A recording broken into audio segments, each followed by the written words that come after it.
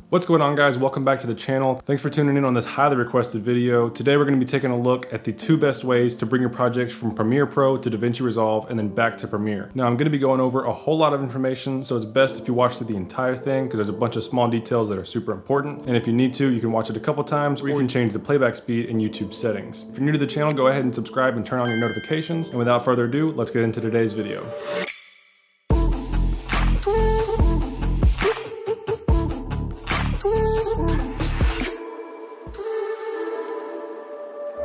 So for this tutorial, I've gone ahead and blown up everything in my display settings so it's a little bit easier to see, especially if you're viewing this on an iPhone.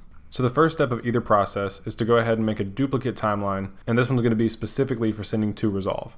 So we're going to rename this one to Edit to Resolve.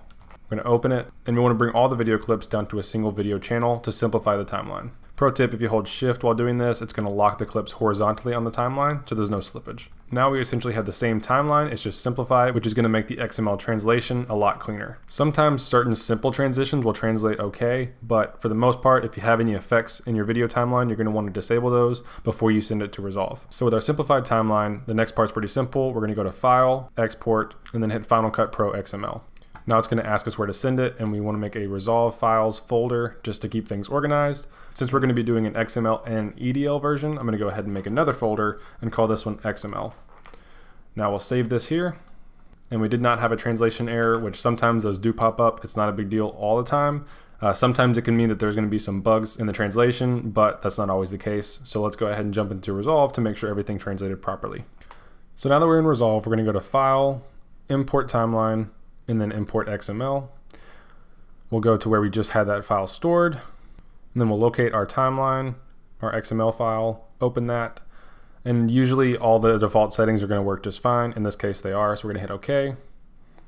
Now that XML file not only tells Resolve how to build out the timeline, but it also tells Resolve where to look for the clips and where those clips are cut. So if done properly, the XML file is going to bring everything the way you had it in Premiere directly into Resolve.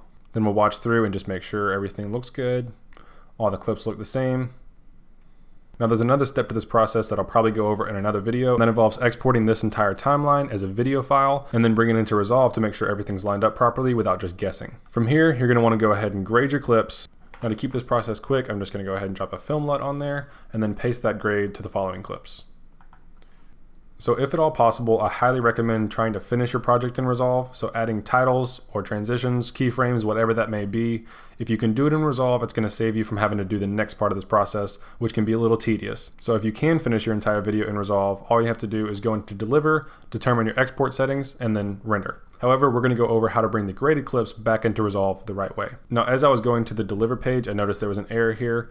We have it set to entire timeline, but the transition from the Premiere XML actually threw it off a little bit. So what we're going to do is delete the transition, bring the clip all the way back out. And again, that's the beauty of having the flexibility of an XML. And then we're just going to bring the opacity up so we have the same effect. We're just using a keyframe instead of actual transitions. All right, so now let's hop back into the Deliver page. The entire timeline is selected now.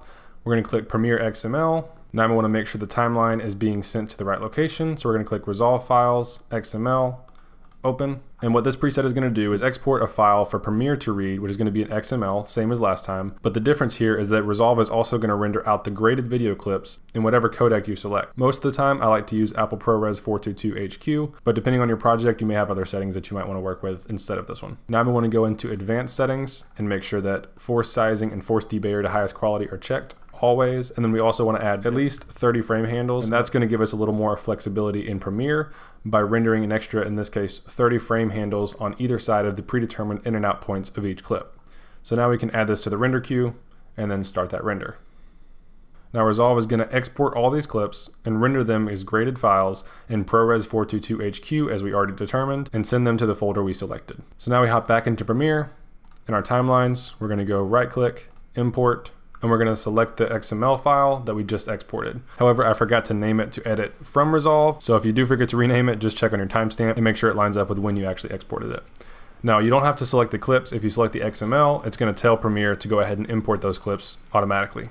So in this case, the XML did import all the graded clips as well as the music file we have in the timeline. So once we have these imported, they're all highlighted. So now let's go ahead and expand this over so we can create a new bin. You can also right click, hit new, and then bin. And then we're going to name this From Resolve. And then we're going to bring that XML as well as all the raw clips and the music into that folder from Resolve. And then we'll open up this timeline. As we can see here, it has all the raw clips. And if we play that, it's all graded, which means everything rendered out properly.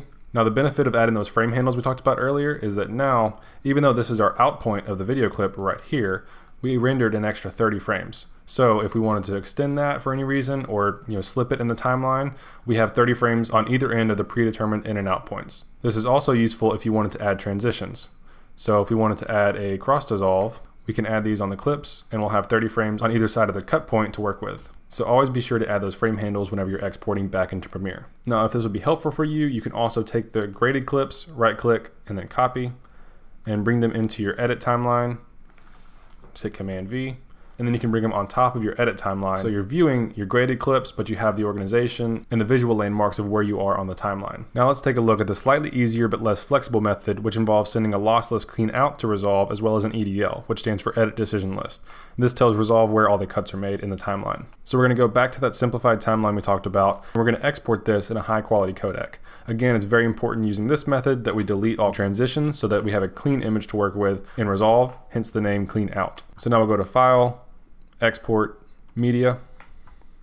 Now if you're on a Mac, QuickTime is going to be your go-to, but if you're on a Windows, DNxHR may be a better option for you, and then each of those codecs have their own family of qualities, and in my case, Apple ProRes 422HQ is enough for what I need in this project. As you go through your settings, be sure to check Render at Maximum Depth as well as use Maximum Render Quality. Lastly, make sure you have it named how you want it and that you're sending it where you need to go. We're going to make a new folder here named EDL to keep the two methods separate. And then we're going to have this named as edit to resolve _ clean out. Now we can export this. And keep in mind that even though you can export this timeline in a 10-bit or 12-bit video file, it would not actually convert your 8-bit footage to a higher bit depth. So with that in mind, don't waste precious storage by rendering your timeline at an unnecessarily high quality codec when you're not actually going to be gaining any information. And if you want more information on codecs and bit depth, I highly recommend this video by Gerald Undone, which you probably need to watch a few times to catch everything he says. So once that timeline's exported, we also need to export the EDL, which is super quick and easy. We're just going to go to File, Export, EDL. Be sure to uncheck Include Transitions, and then again give your EDL a name. I'm going to name it Edit to Resolve _ EDL, and then we're going to send it to Resolve Files, EDL, and there we go. Now we're going back into Resolve, and let's just jump into the media page and delete everything we had before. And essentially we're just going to start over. So we're going to make two bins now. We're going to make one named Footage and another named Timelines. Now first we want to import the footage. And in this case we exported the clean out, so we're just importing this one video clip that's super high quality. So we select that, hit open, and then we go into our timelines, right click, Timelines, Import, and then hit Preconformed EDL. And from here we'll see that EDL file, locate it, open it, hit OK, and then it's going to ask us where to look for the footage that the timeline is going to be referencing. So we drop down, and if you have a bunch of bins, it can be confusing, but Resolve probably wouldn't have any issue locating it in this simplified project. But just for example's sake, we're going to deselect timelines so it only looks in the footage folder for the footage to reference. Now we hit OK, and it's going to make that timeline for us. As we open it up, you'll see it's made the cuts for us exactly where they should be, but it's only using this single clip as a reference. And this just goes to show how important it is, especially when working with an EDL file, to simplify your timeline onto one single video track. Transitions are also not going to translate very well using this method, so if you're going to be using transitions that you can't recreate in Resolve, I highly recommend using the XML route. Same as last time, we're going to go into color, and we're just going to slap a grade on there. We'll use this LUT, and then we'll make sure that all the clips are graded. And now we can go ahead and go into the deliver page. As mentioned before, if you can finalize your project in Resolve, I highly recommend doing it. But if you must bring it back into Premiere, keep in mind that using this method, you're lacking the ability to include true frame handles since Resolve is only accessing the rendered file and can't read the footage beyond where the cuts are made in Premiere. That being said, the rest of the process is just the same. We can delete the frame handles, add to render queue, and then it's going to do the same thing it did last time, render out all of our graded clips along with an XML file for Premiere to read. Or if we want to just export a ProRes or H.264 master, we can do that here as well. Okay, so that was a lot of information. I hope you learned something. If you did, be sure to like this video and send it to all your editing friends. And lastly, be sure to follow me on Instagram. I'm posting tons of behind the scenes content, lots of tutorial updates. That's where I get all of the feedback for what you guys want to see next, as well as the comment section, so be sure to drop those comments below. That being said, I will see you guys in the next video.